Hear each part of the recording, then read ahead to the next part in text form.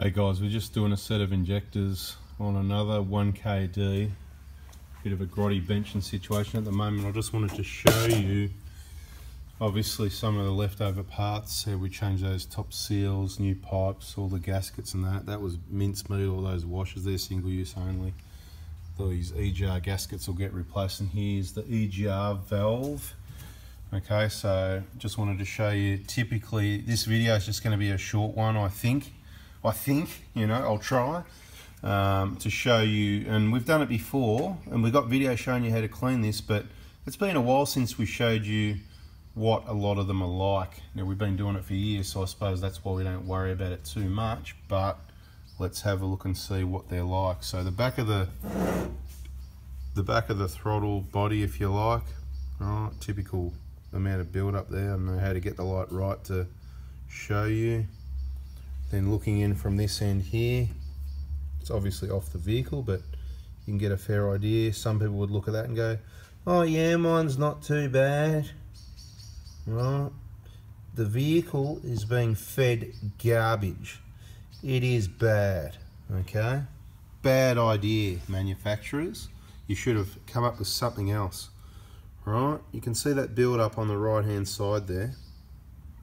Well, mine's not too bad, looks alright in there. Well, on the right there, that's about 10 mil thick. I'll give you the mail. And without me bending down too much, yeah, so it's mainly on the back of the elbow there. You can see it's less on the left side. Whatever you want to get in there and have a, you want to get right in there and have a look. You want to go up the cave, there you go. Take you up the cave, there you go. How do you like that view, huh? How's that? Oh, beautiful, isn't it?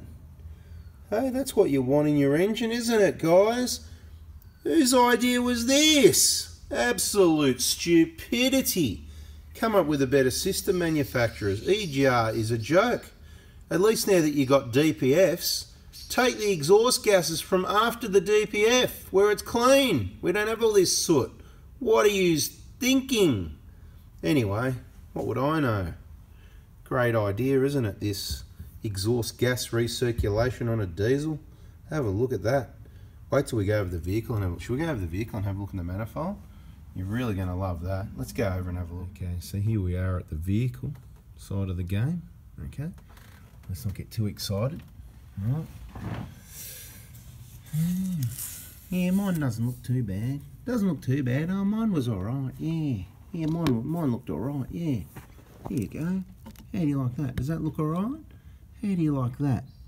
On that back wall there, it is absolutely smothered like a borry. I don't know what that is, you know.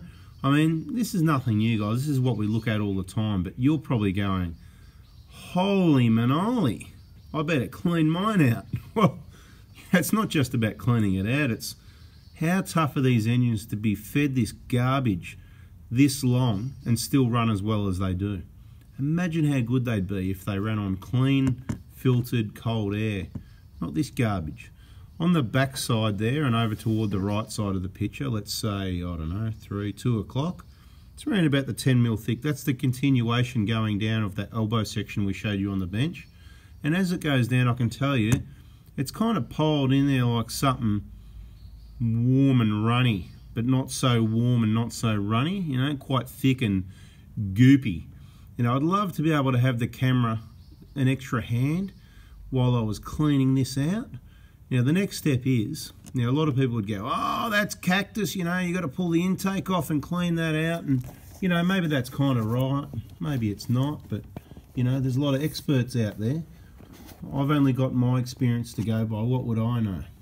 But you probably can't see it, but if you get in there properly, it looks pretty bad, that's for sure. And that's what you're looking at, and you're going, pull that manifold off. And you could be right. I'm not saying whether you're right or wrong at this point, thinking that way. You could be right, okay? Now, what I would like to say about it is, though, well, all lights and cameras aside, when I look in there, I can see down to number 4 port, which is straight across from there, right there. I can see down to the port, and I can see a rectangle, and I know that once we get to the end of that manifold just there, not far in from all this goop just here, you know, all this goop here, once we get just down here, you know, it clears up. There's a lot less build-up. This is actually quite crazy. This is, I'll be honest, this is one of the worst ones. For what you can see right there, it's just like a pile of like wet, muddy, slurry, like we just had a volcano erupt, and it's like, you know, it's just terrible, you know. Touch it? No way, mate, not happening. Never touch this stuff. Get some gloves and put your best clothes on, of course, you know. Your best clothes you don't want, throw them in the bin when you're done, most likely, depending how messy or clean you are. Very messy job. I know a lot of you watching this have already done it. I just want to point out, this is not average. A lot of them look a lot better than this at this point, and that's good. So if they look better, that's awesome. If it looks like this, it doesn't mean you need to pull off the manifold and clean it. If it's just you and your own time, it's not costing you any extra money, just some gaskets and coolant and stuff, you've got to take this E-jar cooler off and this coolant hoses here, right? Right. So you might as well drop the coolant and do a coolant flush while you're at it, right? It's worth doing, okay? But if you've got to pay someone, this is quite a few hours work to get this off and clean it all up, you know, doing it properly. If we do a manifold clean, we're going to clean out the E-jar cooler as well, okay? So at the end of the day, if you're going to do it, it's quite a lot, you know, coolant, gaskets and labour. Let's just put a figure out there that it could be close to an extra $1,000. So when it comes to that, you really want to know it needs to be done. You don't want to be doing it just because it looks bad right there, okay? So what we're going to do is clean all this up, because there's quite a massive build up there. We're going to get 1 to 2 cups of crud out right there. And then what we do is, then we can see down into that port better. And if we believe it's clear to that port, then we reach forward down this way with our fingers. You can reach down finger length down, and we're going to sort of have a feel around down this side and up the top and over the other side around here, you know, and just see what the build-up's like. If need be, we can put a camera down there and have a bit of a look around and make a decision from that respect. Now, in my opinion, again, if it's your own car and you're doing your injectors, you've got the full kit off me and you just want to do the whole thing, just do it and then it's done. But if you're taking it to a workshop and it's a matter of money and, you know, it's got to stop somewhere, then what we need to do is have a judgment on, does it really need to be done? If you sort of haven't got the money, or you really haven't got, you could stretch it, but we're trying to help you out here. So what I would say is, if there's less than about a 3mm build-up, right?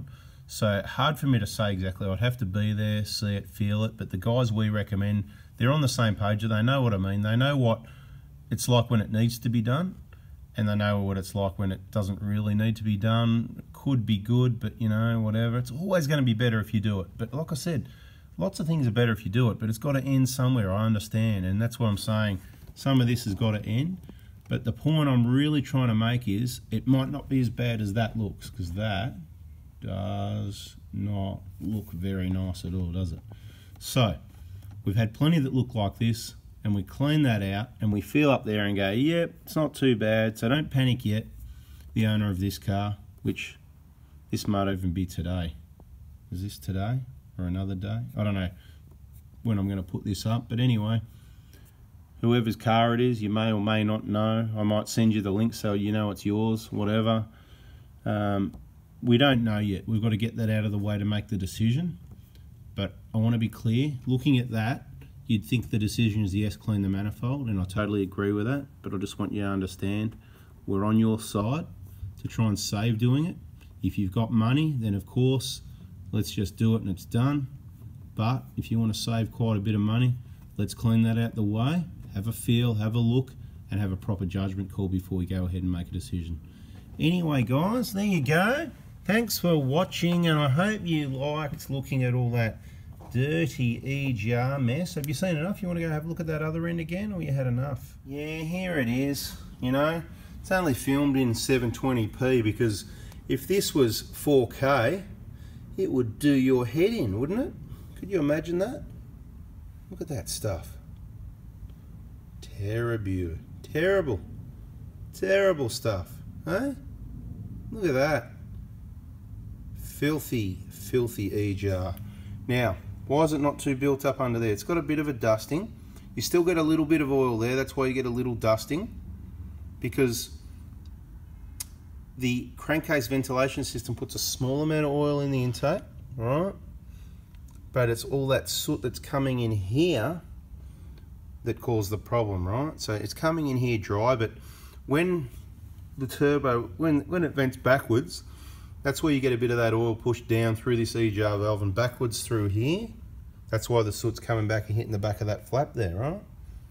And that's why you have a plate with a hole in it, so the turbo pressure can whistle backwards through the hole, okay? Because it all comes backwards, all right? Comes backwards through the system. Anyway, that's another story. It's getting a bit late. I'm getting a bit silly. But look at that.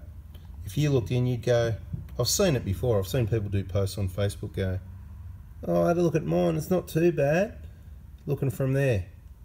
Why? Because that doesn't look like, let's have a look at some of these, because that doesn't look like these. It doesn't look like this. This is the wall of fame, right? Because it doesn't look like that. Yeah, we've seen worse. So, because your EGR valve didn't look like that, you think, oh yeah, mine's not too bad. Well, I hope that's an example of the EGR valve didn't look too bad, but the intake further down looks pretty bad. This one, the EGR valve, looks bad. Quite often they can look like this, here, this one, and be really clean by the time you get down the elbow. And then you got these ones. That's, you know, a really one, you know, I mean, look how much airflow it's got left. And of course, that's the elbow from the same vehicle, right? And a whole heap of old soot that, you know, look at that stuff. You can't feed that through your engine as well. So while we're at it, I'm going to mention again, don't worry about the on-car cleans. You need to pull it apart, strip it down, have it physically cleaned out. And this is what they can look like. All right, as low as, oh yeah, mine doesn't look too bad. There it is. Oh yeah, it doesn't look too bad. Well, that one is that, and that's it. 62,000 Ks almost, okay? And of course, with the plate with a 7mm hole, that's what they stay looking like that, and like that. There it is. Not like I'm recommending it or anything, I'm just telling you it works. You know, I like it, it works. It's your decision to do your homework on that. Clean ones look better. And another one, there's another one there, how they stay, there you go. All right. Anyway guys, thanks for watching. If you haven't already, subscribe. We've got heaps more awesome information coming your way. And you know what they say, bada bing, bada boom. Catch ya.